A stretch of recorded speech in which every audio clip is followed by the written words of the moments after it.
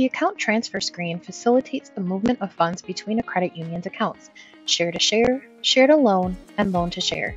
These types of transfers do not require dual control. From the home screen, navigate to the Money Movement module, select the Transfers tab dropdown, and click Account Transfers. Quick filtering date tabs are located at the top of the table. Click the desired date range, today, last week, last 30 days, to view one of the date range options. Custom date ranges may also be selected by using column filters. Account transfers may be sorted and filtered on all columns. Clicking the arrow next to the column header sorts the column. The orange arrow indicates which column is currently sorting all information on the card. Additional filtering may be performed by utilizing the search, drop-down, and/or date range boxes located at the top of each column.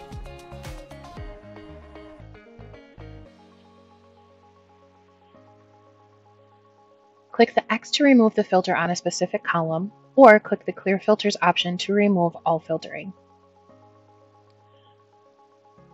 Once account transfers are displayed, click the Account Transfer ID to review transfer detail.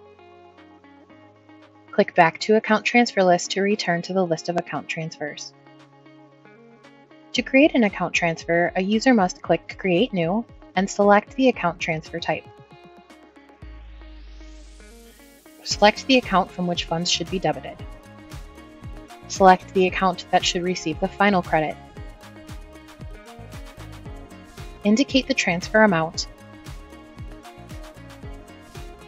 and click Complete.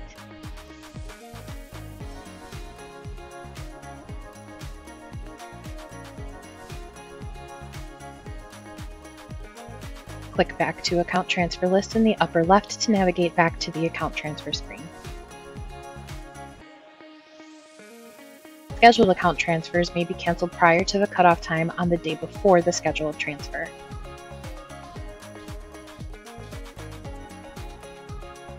To cancel a transfer, search for and select the appropriate account transfer request.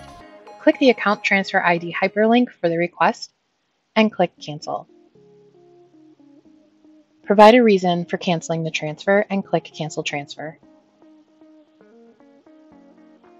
Click back to Account Transfer List to navigate back to the list of account transfers.